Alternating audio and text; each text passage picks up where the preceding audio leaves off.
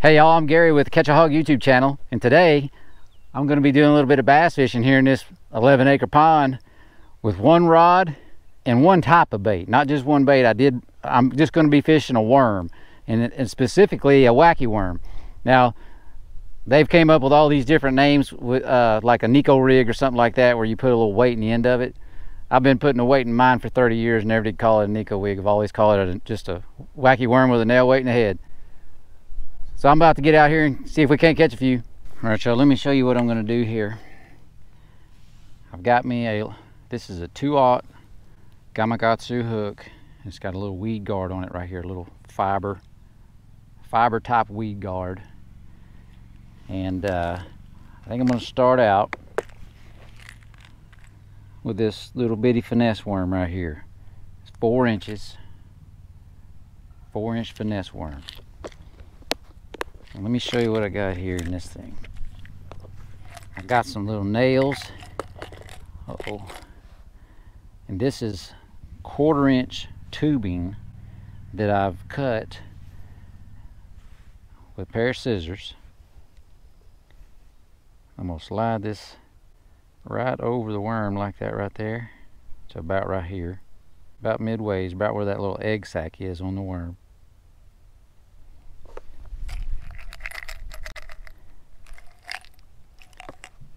I've cut me some finishing nails, cut them in half.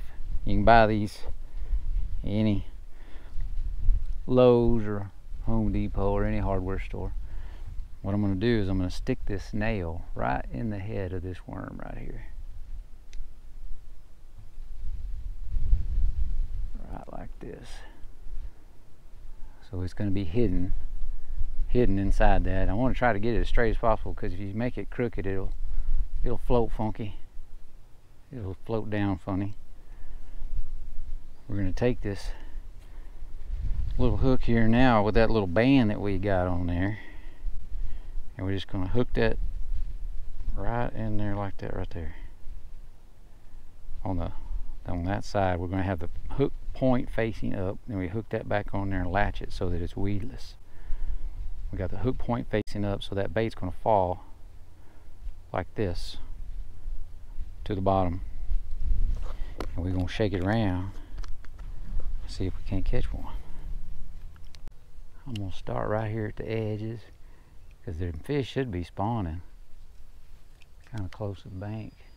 So I'm going to start up right around the edge first, just making short pitches, little short casts right up here around the bank before I go casting too far out into the lake. I'm just going to hop that thing, hop it around, make it look like a, dadgummit, there was a bass sitting right there, right by the bank, right by these weeds, and I scared it off when I throwed that worm in there. He was sitting right here by us.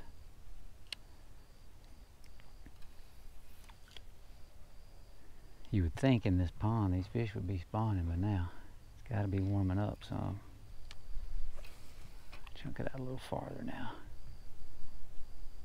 Fish this thing in real slow. Try to make it look as natural as possible. I've got 3 or 4 different colors, maybe more, maybe 5. Uh-oh, there's fish.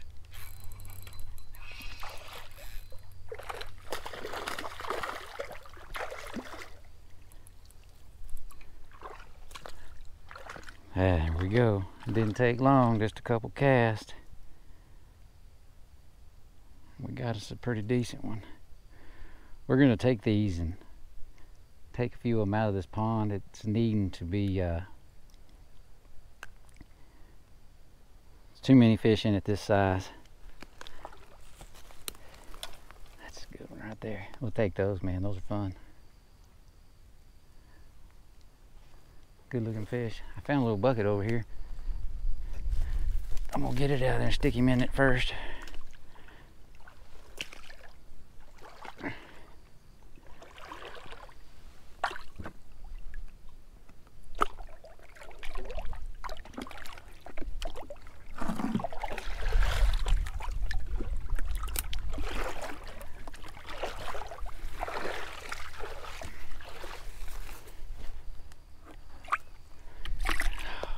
Maybe he'll make it till we get a cooler down here with a bubbler in it. Now you see that worm didn't get tore up not one bit with that little band on there like that. We're gonna get us another one. This bait is probably one of the most fish catchingest baits there is.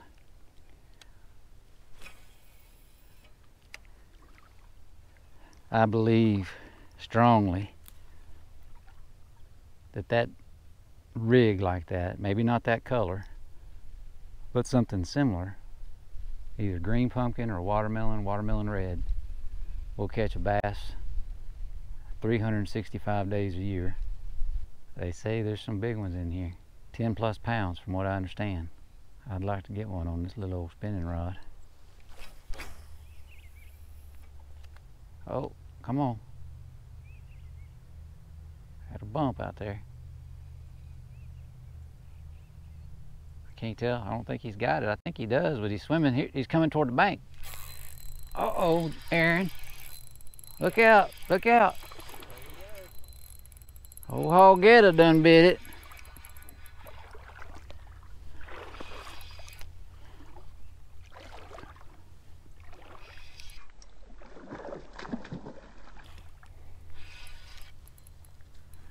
Hey, get out of them weeds.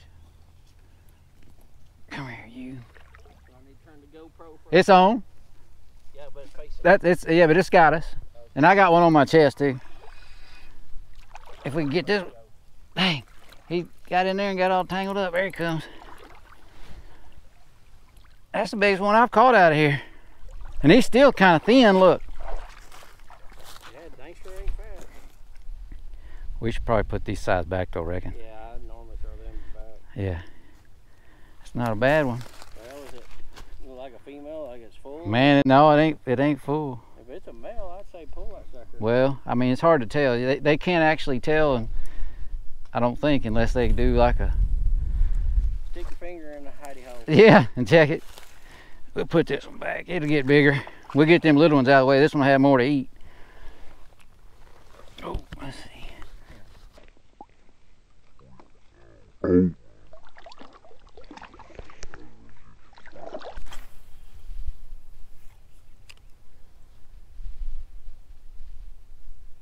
That fish hit it and started coming toward the bank instead of going across or out.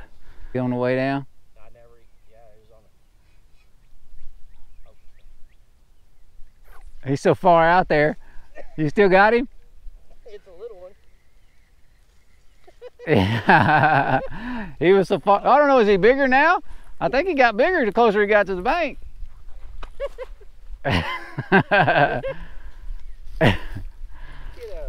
They know how to get tangled up in that brush, don't they? And them weeds. There you go. Yeah, he's not too bad. He's not swimming straight at me. Yeah, that's exactly what that knockout did. Yeah, that'll be a good one to take. Trying to set the hook with the extra 4 foot of line. Yeah. Well, he was coming at you. You can't hardly catch up with him. Yeah, put him in there. That was a little healthier, I think. Right out there somewhere is where I caught that one too. Uh-oh. Oh, big one bit it. Boy, look at here. That one's salty, man. Yeah, look at that big rascal. Yeah, that's smaller than that one. Come smaller than the first one? I told you I had to catch 3 like that, equivalent to your first one. Yeah. Not a bad little fish.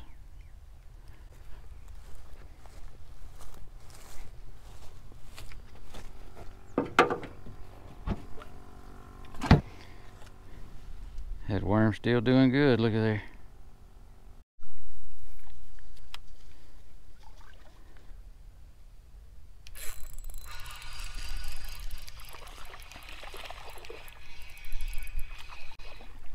Here we go. Just barely got him. Yeah, it fell right out.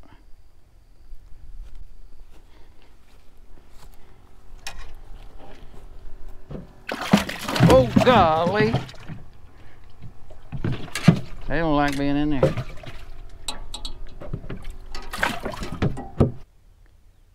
Worm's still doing good. Hook it back on. We ready.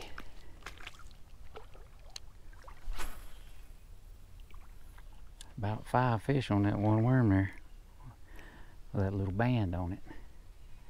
And you can buy that stuff so cheap at the hardware store. You go buying a brand that's made for that specifically, they'll charge you a whole lot of money for it.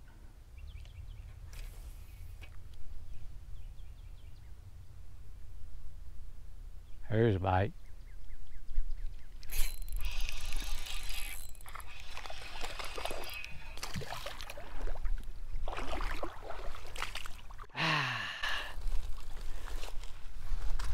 Got me a good one. Right where it's supposed to be hooked, right in the top of the mouth right there. That rascal just hatched, looks like. Be 3 inches longer. I keep biting in. You keep making him shorter. Uh-oh. There's one that ain't gonna make it in there. Get out in that brush pile and get one worm. Get him out of there. You got him now. Little bitty guy way over there. That thing makes you hurt yourself. Way over there? Yeah. You pull a muscle setting the hook on that one. I think I'll try a different color. You got a sweet potato pie color or something, don't you? I'm gonna try chartreuse pumpkin. Chartreuse tail? No, it's chartreuse pumpkins what it's called. Let's do on here. We'll go back in like this, drag it up there like that. Maybe we should go up in that brush in that cove. I want to go. Chunk over there before it gets too late. Well, oh, Ethel, she got my number. Ethel's over there. Ethel's in there. She drug me around that cove. Drug you around in that kayak? Yeah, I'm surprised there ain't one that's smacking that thing every dang cast, boy. Hey, now, Woo! now you kicking bait. I'm getting them now, boy. Golly whoppers. Look what a bass that is. Trophy size. He'll be a trophy one of these days. We're gonna have to. You got him? You got him now. Coming at me. Is it a good one? I can't tell. He's wrestling you. Oh no! That was Ethel. That was a good one. I'll get him for you, Aaron. Do it. Yeah, that one was pulling you down. Right Pulling. there when it turned? Yeah. Oh yeah, it was pulling. No, I mean I can see the body. Oh, you saw the body? Oh, I didn't see that. I was up there. Yeah, it was a good one. It wasn't Ethel, but it was a good one. Wasn't Ethel? Maybe a 5, 6. Yeah, 7, 8. Well, you done sore lipped it. I can't get it. That reel sounds rough. It sounds like it got gravel in it. It probably needs a bath. I was riding around the back of my truck with enough dirty. Yeah. Those reels get dirty riding in the back of the truck for a couple weeks.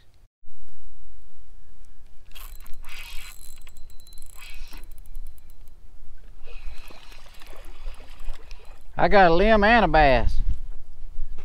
Look at that big one. It came with the board, the wood to mount him with and everything, look.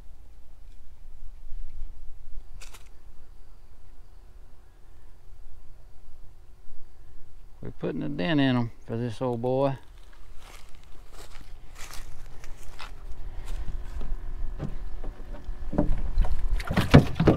Kinky? Your line's kinky? Oh. What a big one. I might do a little better. I go to small or one hook, 1/0. Yeah, let's move over there. Damn, I smell like I worked today. You smell like who? I smell like I worked today. Oh. I thought you said Alberta or somebody. Big Bertha? Yeah. Maybe you'll smell like Big Bertha here in a minute. You know the fishing good when all these bugs is out like this. If you don't want to open your mouth, you're liable to get them all in your teeth. Get over here off this boat ramp and make a couple casts first. See if we can't get one to wrap us up and break our line in here. Oh, look at that.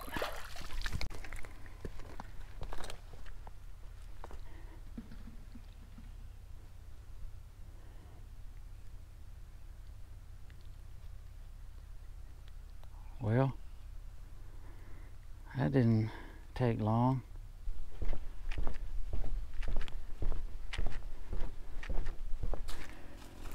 Said a beaver had dug a hole in the bank right there.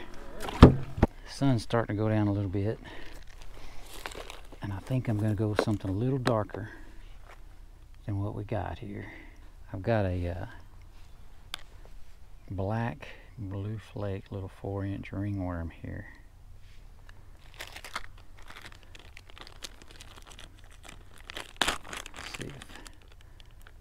See if that'll get them.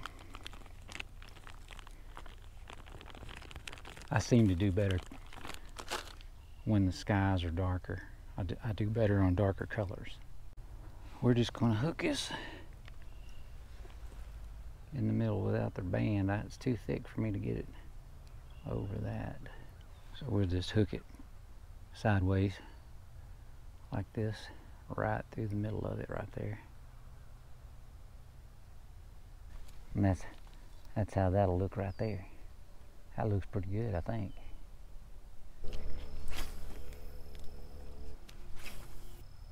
Nothing on black.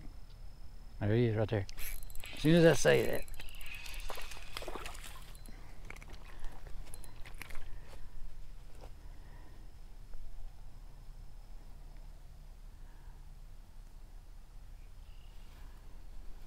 There we go. We'll let this fella go. Get back in there, buddy. I encourage you, if you just want to learn any specific technique or baits or anything like that that you just want to learn how to catch fish with, and you know, a pond like this is one of the best ways to do it, because you know there's fish there, you're going to get bites, and it just helps you learn what the bite feels like, how to work the bait properly, how to set the hook properly when you do get the bite on that particular bait, and it's really enjoyable. So I'd encourage you to look for a pond like that if you just, heck, if you just want to go fishing, or if you want to learn how to use specific baits. You know, I come out, last time I was here, all I did was throw one bait the whole time, weightless fluke, and I've got another video out where I just threw a crankbait, and I was in a lake throwing a crankbait, and you know, you only get better when you force yourself to use that particular bait and you don't have anything else.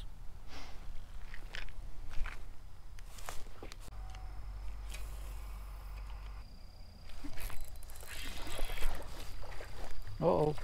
Oh, that was a good one. Golly. Doggone it. Biggest one of the day got loose.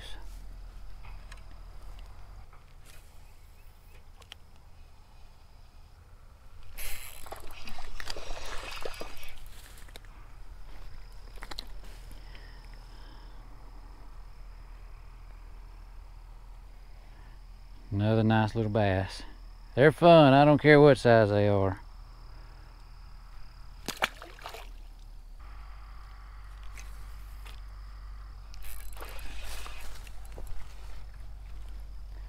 Oh, slung my worm and hit me in the belly with it.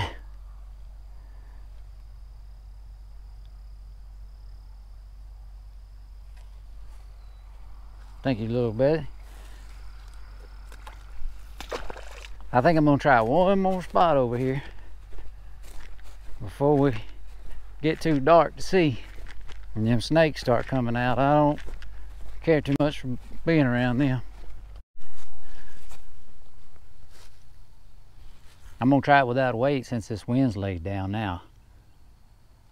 I'll just hook it right in the middle there. Just let her free fall out there. See if we can get one before it gets dark. If we can get it hooked up. There we go. One got it on the first cast. Oh, he slung it off too, that rascal. That rascal slung it off first cast, boy. He's a skinny one. Too bad that guy's ain't over here with that bucket. Yeah, there we go. First cast on it with it like that. I should have been fishing with it that way all the time, I guess.